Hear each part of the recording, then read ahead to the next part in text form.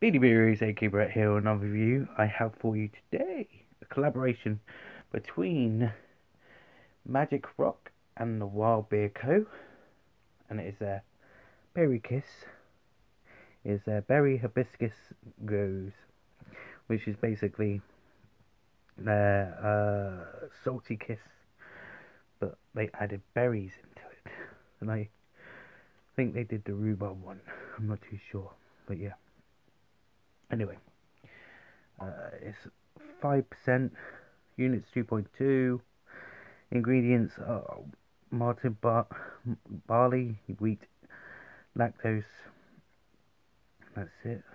What they have on here doesn't say what berries they used.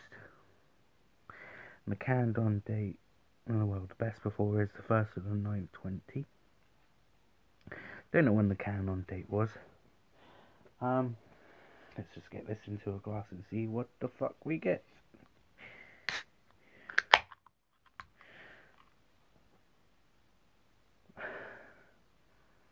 On the nose, it just smells like beer. Lager beer.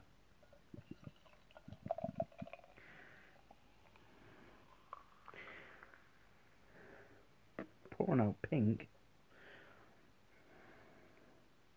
Bit darker in your camera than the camera. Here's kind of hazy pink. Quite a soapy head, complunky. Not that much. Anyway, smell test.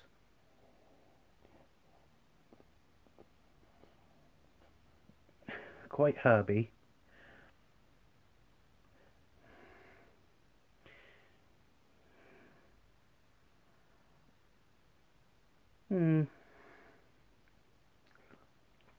It's a bit. I'm pouring myself. Anyway, tastes, I guess. Well, there's not much I can get on the nose as I can smell.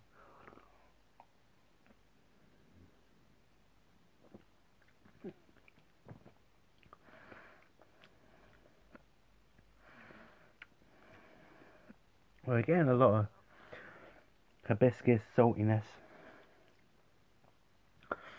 Well, not that pleasant, actually.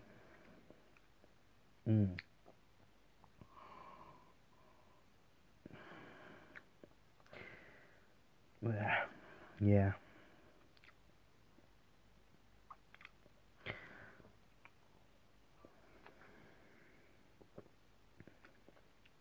Yeah, it's not that great. Herby.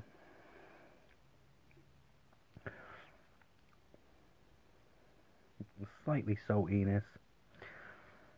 It's horrible. Yeah, I'm not gonna. Yeah, I don't like this one. Yeah.